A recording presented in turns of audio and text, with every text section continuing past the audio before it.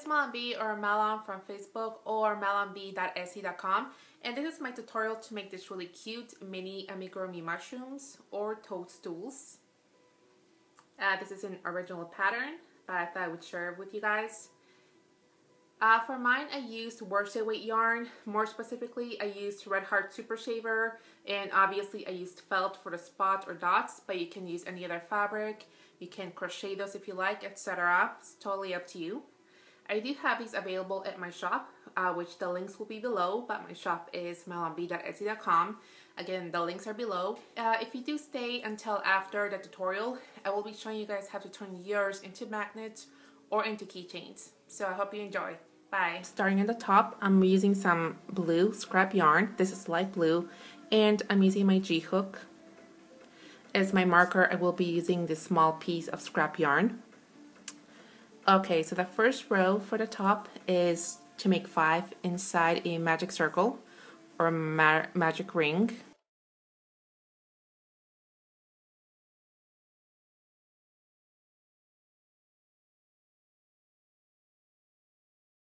Okay, so we have 5 stitches in total, as you can see. And the second row is to make an increase in all the stitches, so in total we have 10. I'm gonna place my marker and start to increase. 1, 2,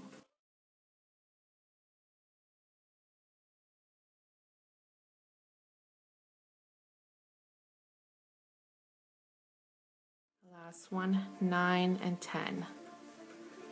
Okay, so we have 10 completed stitches.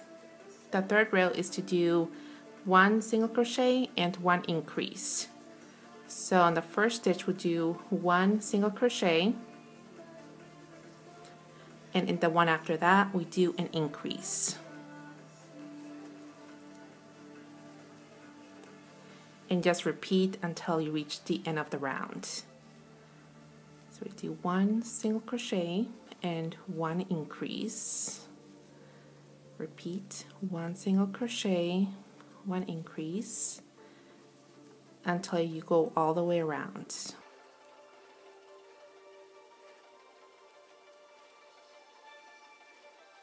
In total, that gives us 15 stitches or 15 single crochets. The fourth row is to do 2 single crochets in the next 2 stitches and 1 increase on the third. So in the first stitch we do 1 single crochet, the second stitch also 1 single crochet, the third stitch we do an increase.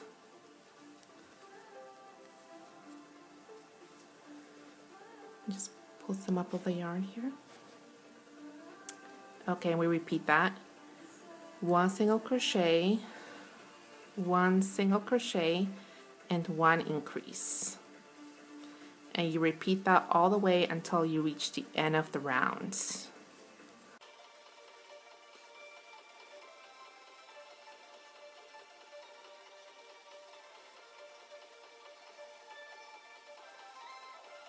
Okay, we got to the end of the round. That gives us 20 stitches in total. Now the next row is to do 2 rows of single crochet. So we do 2 rows of single crochet. That means each of the next 2 rows is going to have 20 stitches, since we're just doing single crochet all the way around. So let's start with the first row. It's just single crochet all the way around. It should total to 20 stitches.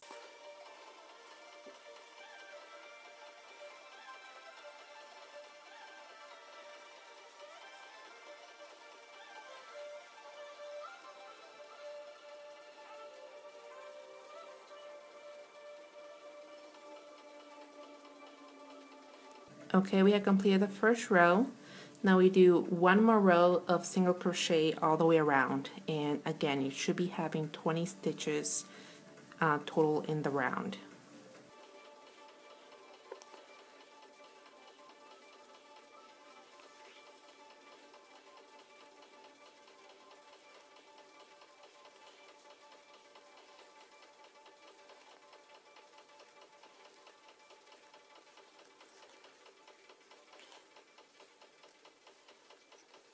19, and the last one 20. Okay, so we have completed our 2 rows of single crochet. Now this is the last row. We do 2 single crochet stitches in the next 2 and 1 decrease. So in the first stitch we do 1 single crochet. The second stitch we also do 1 single crochet, and between the third and the fourth stitch we do 1 decrease, and we repeat 1 single crochet, 1 single crochet, and 1 decrease, and we continue this all the way around.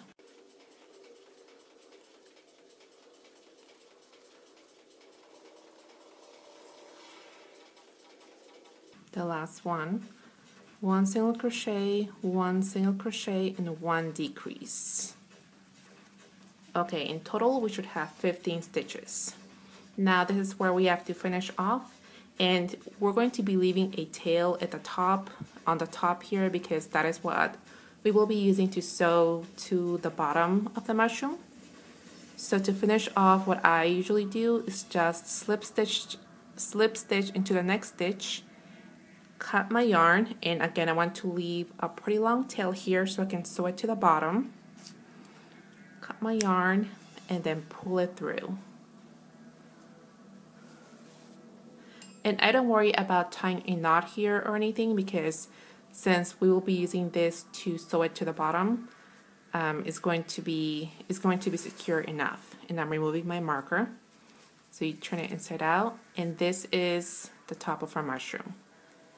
Pretty tiny. The bottom is similar to the top.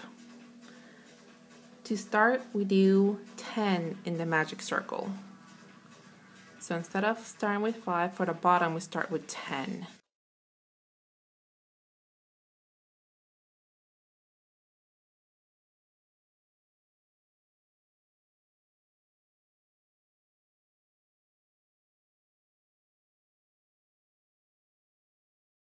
Okay, we have 10 in the magic circle, and I just want to tighten it up a little bit. You can pull as hard as you want. That will close up the hole in the middle. Okay, we have 10 in the magic circle. The next row is to do 1 single crochet in the first stitch and 1 increase in the next. The first stitch we do 1 single crochet. In the second stitch we do 1 increase. And we repeat 1 single crochet and 1 increase.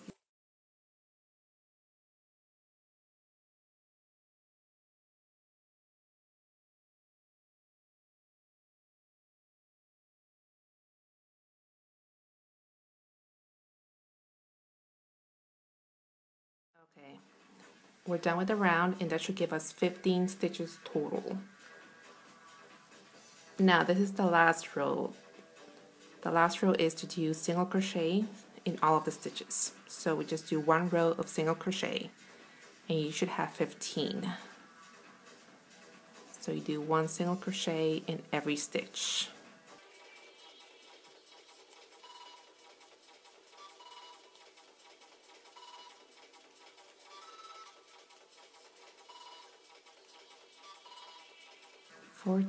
And 15. Okay, so we have completed the bottom of our mushroom. We want to just finish it off. I'm going to slip stitch into the next stitch. Cut a short tail. We don't need a long tail here because we're going to sew it together with the tail we left on the top. I'm just going to pass it through that loop twice and then tighten it up. Remove my marker. Turn it inside out, and that is the bottom. And this will be going with the top like so. Okay, so I stuffed the top with some fiberfill, which I have here. You can use whatever you want to stuff it. So I'm stuffing the top with some fiberfill. I'm going to take my long tail and thread it through my needle.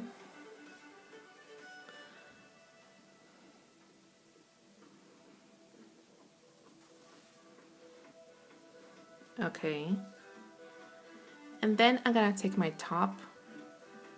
my bottom, and I'm going to make sure that all the tails are tucked inside so none are sticking out from the actual amigurumi. And the way I like to sew this mushroom together, I'll try to get a close-up so I can show you guys.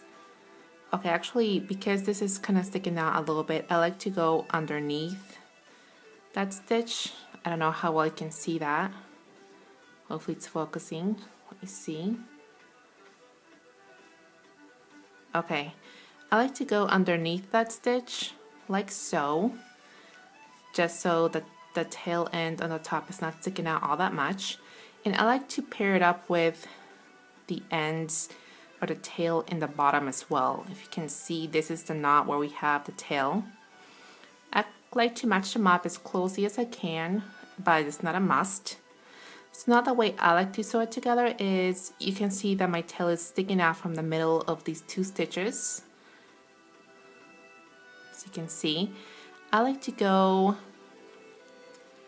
into maybe the next stitch. Let me see where I'm at. Okay, let's go into the next stitch, as you can see, and we're going to stick this through into the first stitch, or one of the stitches in the bottom. If you can see, I'm sticking it into the stitch, or in the middle of the stitches, if that makes sense, in the gap between the stitches, and pulling it out on the other side. And I'm gonna match this up with pulling it out between the stitches on the top. And what this is going to do, as you can see, this is going to be pulling the bottom into the top, and you will have a basic unnoticeable or a stitch that you can't see because it's being pulled into the inside, if that makes sense. So we're going to repeat it with the next one. Going to the next stitch, then going to the next one, the bottom, pull it up and match it up with going between the next stitch and pull, not all that tight, but pull enough so that you cannot see the stitches from the bottom, and then just do that all throughout.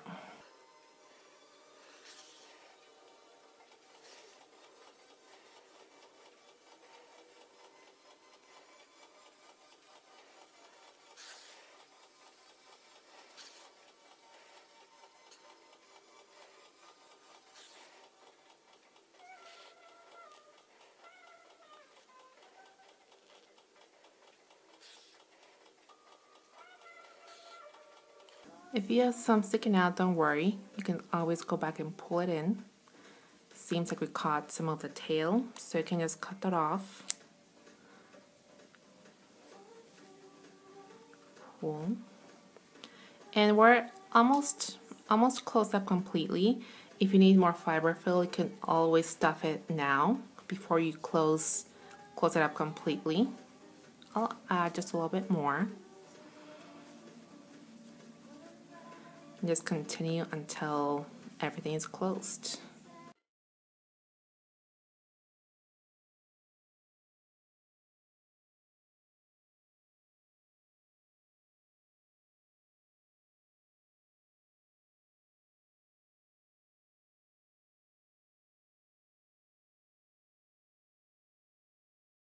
I think we're done, and you check to see how everything's fitting.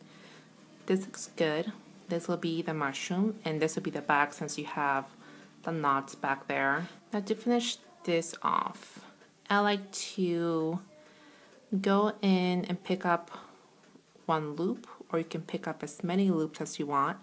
I usually pick up one that's nearby my finishing spot, pull through, not completely. Before I do so, I like to tie a knot in there and pull tight. Then I do like to tie one more knot just to make sure everything stays secure. And pull through as close as I can to the first knot. And then I like to go into the piece, whatever it is you're working on, I like to go inside or in it, pretty close to where my knot is, and usually between stitches. So let's go up here between that stitch, and I'm gonna poke the needle all the way through the other side and pull through. I'm gonna pull enough to where I see that my knot is all the way inside the piece, and you can always come back, make sure your knot is gone, and you pull out, or you fix it how you want it to look. So you can see that we cannot see the knot anymore, it's all the way in. So I would pull the tail taut a little bit, snip it pretty close to the piece, then fluff it up, and you can't tell where your tail was. This is our mushroom. You can see this is the back because the blue part or the top of the mushroom is a little bit lower. It sits a little bit lower on the bottom of it. So the part that sits a little bit higher, that is the face or the front of the mushroom. For the dots, you can use whatever color. You can crochet these. You can, not add spots, whatever you want to do. For me, I am using felt dots that I cut out. These are actually these are the size of a quarter, a US quarter. I don't know the exact dimensions, but if you know how big a quarter is, then you'll be able to cut these out to size, or to the size that I am using. And I'm going to pin them with some pins, just to kind of show you guys how I like to position them. What I like to do is, for my mushroom, I'm going to include or put on it five dots in total. So I like to start with the really front. So you decide where your front or where the face of the mushroom will be. And I like to put one right in the front. So I'm just gonna pin it there. And then I like to go all the way to the back and pin one on the back, directly in the back as well. So that will be right around there. Pin it. And I would put two on the sides. Now that I have the front and the back put on, I can kind of eyeball it to where the third one would go right in between. So I would pin that. And I'm leaving just a little space underneath the dots. You can see it's not much.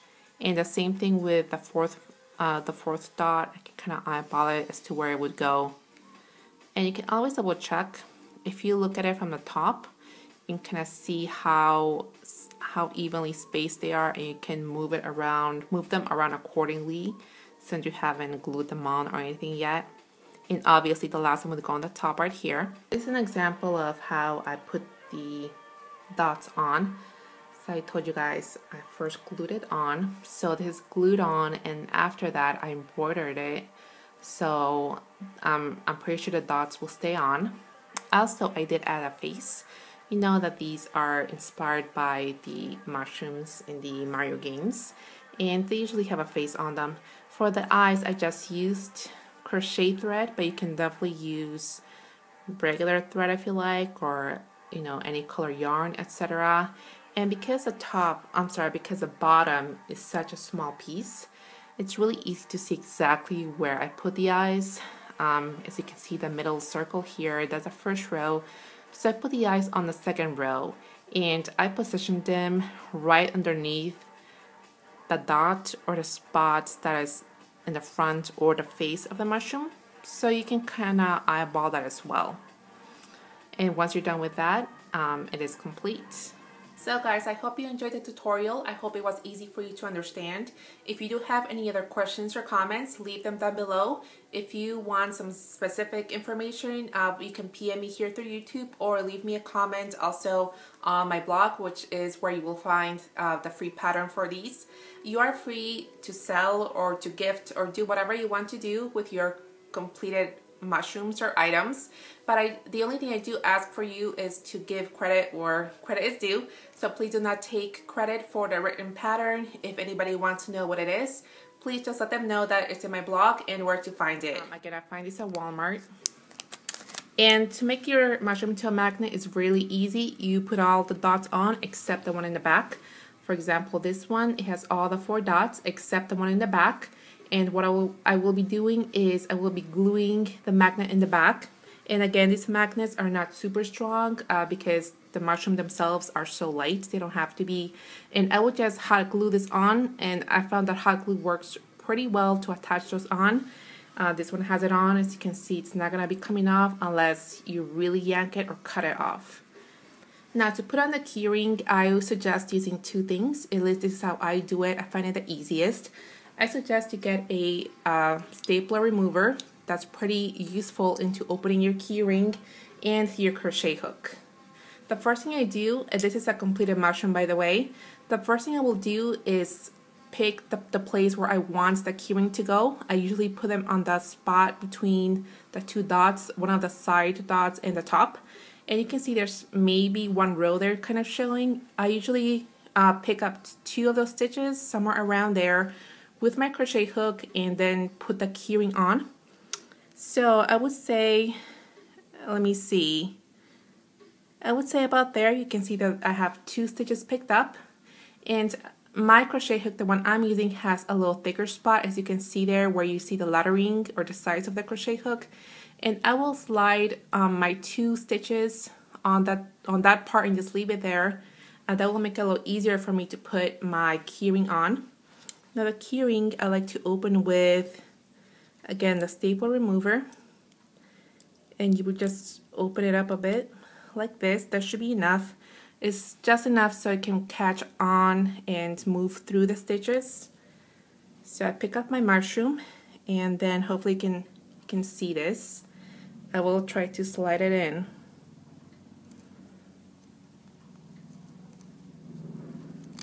I don't know if I got that or not. Okay, I did. As you can see from there, hopefully, the ring was able to go through both stitches, so I will just slide it completely, and then I can remove my hook, and there you go. You can see it is completely through both stitches, and my mushroom looks like this, and it would now be complete and ready to put on a keychain.